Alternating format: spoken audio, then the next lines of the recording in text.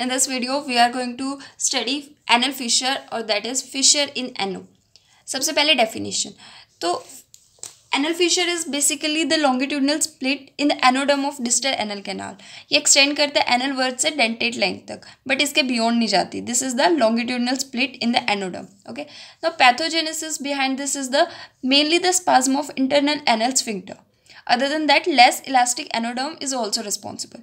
Now less elastic anoderm जो है वो posterior midline में frequently होती है, इसलिए posterior midline की जो anoderm है that is less elastic and less perfused too.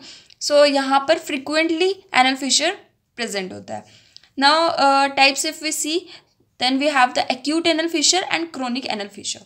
Now if we talk about the causes, mainly it occurs because of the trauma caused due to the strained evacuation of hard stool. Rarely ये repeated passage of diarrhea की वजह से भी होता है. And anterior midline में anterior anal fissure also occurs in females following vaginal delivery. अब अगर हम clinical features की बात करें, then patient complained of severe pain on defecation and this pain resolves spontaneously, but it again recur at the next evacuation. Other than that, passage of fresh blood and sticking of blood over stools is there. Mucus discharge present होता है. Constipation is also there. Now, if we talk about characteristics of chronic fissure, then there are hypertrophic anal papilla. ये internally present होते हैं. If we see externally, then we have the sentinel tag. Anal ulcers are also there over the internal anal sphincter and discharge also present. Now, most commonly ये condition जो है young adults में देखने को मिलती है, but it can occur in any age group. Like from infants to the elderly one. So ये कहीं पे भी देखने को हो सकती है. Male and female के incidences जो है वो equal होते हैं.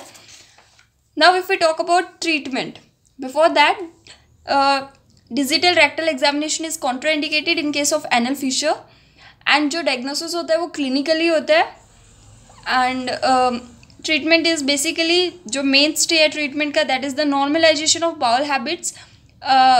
It is done by stool softeners, sitz bath, increasing fibers in the diet, increasing fluid intake or water intake. Then topical agents. ये topical agents क्या करते हैं? Basically ये spasm decrease करते हैं, pain relieve करते हैं and vascular perfusion increase करते हैं. Now topical agents include glyceryl trinitrate that is given 0.2% 2 to 3 times a day. Other than that, we have diltiazem that is also given 2% twice a day. Then we can also give Botox injection to relieve the spasm, and operative measures are also there. Manual dilatation was done earlier. Manual dilatation में क्या होता है? Post op incontinence के risk जो है वो ज़्यादा होते हैं, high होते हैं. That's why not done commonly nowadays. Now, two surgical operations are there. That is the lateral anal sphincterotomy, that is Nodara's method, and anal advancement flap. Thank you.